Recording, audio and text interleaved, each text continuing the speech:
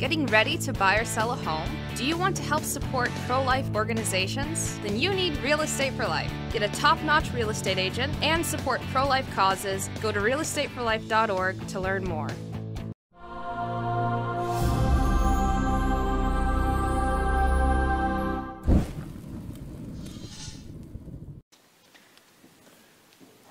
In the name of the Father, and of the Son, and of the Holy Spirit. Amen. Dear brothers and sisters, today we celebrate a Franciscan saint, Saint Didacus, Confessor, a Franciscan lay brother, the first of the lay brothers to be canonized. We are in the 15th century. He was born about 1400. He first joined the Third Franciscan Order as a man of prayer and contemplation. Under the guidance of a priest, he spent most of his life in prayer and contemplation. He was very used to this solitary prayer and contemplation. Eventually, he, guided always by the priest, made up his mind and entered the Franciscan order in Spain. He was born in Spain, in the province of the observant friars, the strictest Franciscan observance. And as a friar, he became a lay brother, and his main office was to look after the needs of the friary, such as cooking, sweeping the floor, and going around for begging some food and something necessary to the friars. A very humble office given to him. But Didacus enjoyed this office because in that humility, in that simplicity of life, he saw the best way to serve Jesus and to become like him, to abase himself. This is a beautiful characteristic of Franciscan life, the fact that not all friars become priests, but there are some friars who remain lay brothers. And if you remember, St. Francis himself was not a priest, he was only a deacon. The reason he renounced the priesthood was the fact that he felt unworthy to be a priest. Such a great dignity is the priesthood. And St. Francis, a great man of God, considered himself unable to be a priest for the holiness of life required by a priest for such a great office. St. Didacus wanted to follow St. Francis in his footsteps and to be a humble friar. His main office, beside this humble service, was also to pray, and his favorite prayer was contemplation. He also, always imitating the zeal of St. Francis, wanted to even die as a martyr.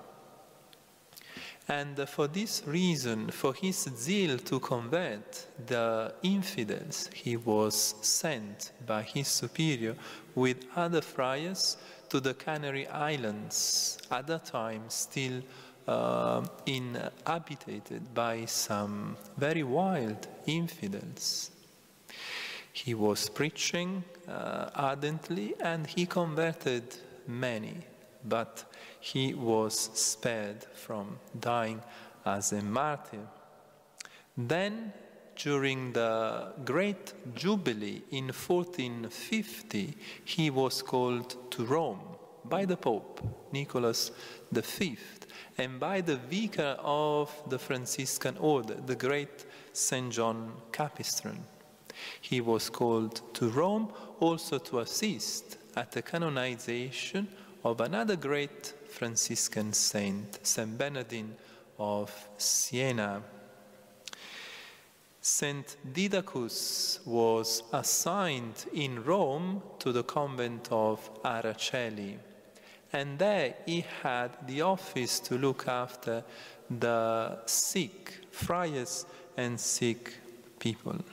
There are many miracles worked out by the intercession of this saint, by just signing these sick people with the sign of the cross. He was very devoted to Our Lady, and in this church there was a special miraculous image, miraculous because of the presence of Saint Didacus.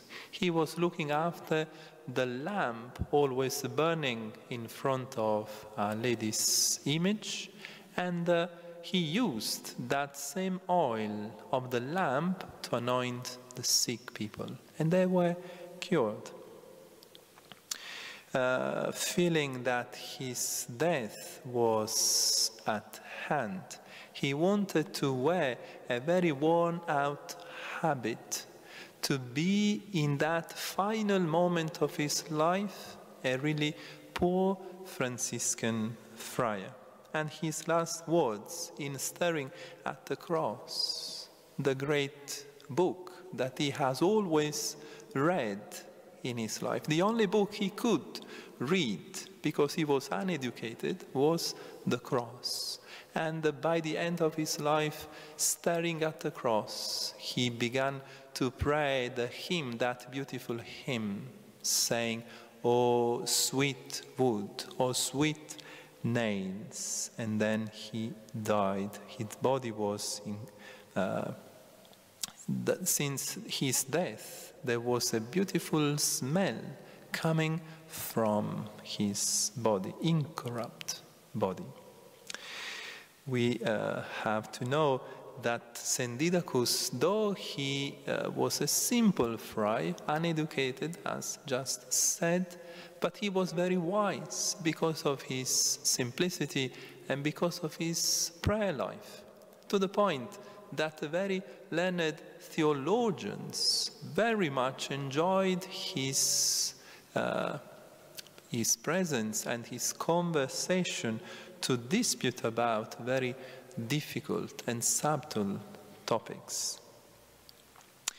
We pray today to Saint Didacus, who died in 1463.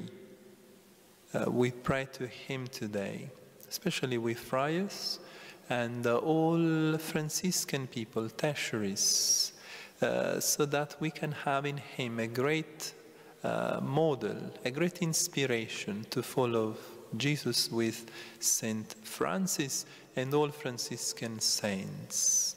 The great inspirational model is his humility and simplicity. This is the Holy Gospel of our Lord.